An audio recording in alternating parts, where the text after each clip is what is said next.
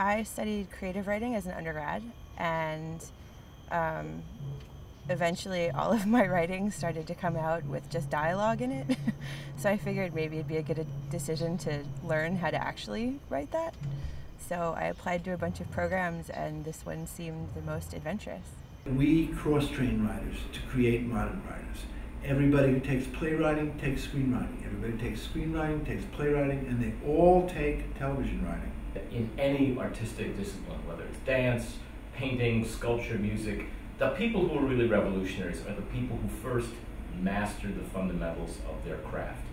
And in our case, we share a very cohesive vision of what those fundamentals are. We are hardcore storytellers here. The idea is really to start at the ground and really build the skills of storytelling, and NYU is really into story and character. Really honing in on a 3-act structure, which is the traditional structure of a screenplay, and just really knowing, when Act 1 ends, when Act 2 begins, what's the climax, the exciting incident, and character development. One of the things you want to look at, and one of the things that NYU, Tisch, Asia, Singapore really has to offer more than any of the other schools that I looked at, is collaboration with the filmmakers. The entire school is pretty small, and so you're going to be, as a writer, you're going to be seeing directors, cinematographers, editors, animators all the time. For me, I'm actually working with a third-year filmmaker. She's working on a thesis project, and I'm helping her write the script. We've been figuring out how to get her story down and how to get the best way to tell it. And it's something that we're doing outside of class. My roommate's already written a film with a second-year filmmaker. I talk with filmmakers about what I'm doing, what they're doing, and people all the time are going off and making projects together. There's a fantastic ratio of teachers to students, so students get a lot of attention from us. We have incredible access to our chair, to our teachers. We only have 2 or 3 main teachers in screenwriting and in playwriting, and the doors are always open, and they're all professionals. They've worked for 10, 20, 30 years in the business, and they really care about their students. They're all really supportive, but they don't let you get away with anything. So, we have a lot of work, but they're always really, there. Their doors are open. We have our office doors open, and I might get, on any afternoon, I might get a dramatic writer come in and talk to me about a script, but I'll also get an animator who wants to talk about a piece of animation that they're doing, and they want to shape it into a story, and they need some help. And I'll get a filmmaker who wants some help. And our students also go to the filmmakers and to the animators and the other departments to learn from them. Last semester, my screenplay fell apart, at the 11th hour.